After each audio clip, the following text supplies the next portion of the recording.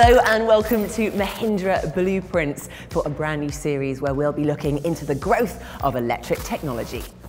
We'll be putting the spotlight on Mahindra's new developments and finding out how it uses its ABB FIA Formula E team to take knowledge from race to road.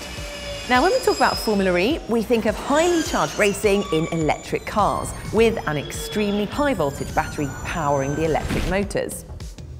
Which is of course correct, but there are also numerous systems like the braking system, sensors and other critical electronics that actually rely on a much smaller, low voltage battery to power them.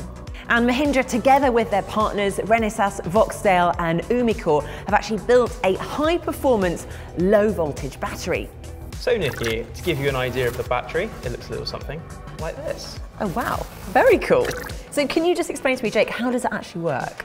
So inside there are two stacks of 4 cylindrical lithium-ion cells. Now together the cells produce the voltage needed to operate the electronics. Together with Umicore, Mahindra can determine the right arrangement and the right choice of cells for the job.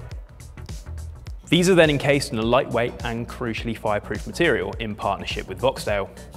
Renesas, meanwhile, supplies the electronics, which manages the distribution of power to the low voltage systems on board the car. But those electronics are highly sophisticated and they can detect their own faults as well, so it's constantly monitoring things like battery temperature, voltage and current, just to ensure that the battery remains safe and usable. Which is something we talk about in Formula E all the time. So can the electronics actually intervene if any of those become too high? Absolutely. So if the battery temperature gets too high, you experience something called thermal runaway, which is when the battery temperature goes up and continues to rise and rise. And that's not something you want. So with a solid state contactor switch, the battery switches off and it's kept safe and the battery remains protected. And that's how Mahindra uses its second battery to manage all of the onboard system aboard its lightning-fast M6 electro race car. Well, Jake, thank you very much for giving us a few more insights into the new battery developments here at Mahindra, and do stay tuned for more blueprints.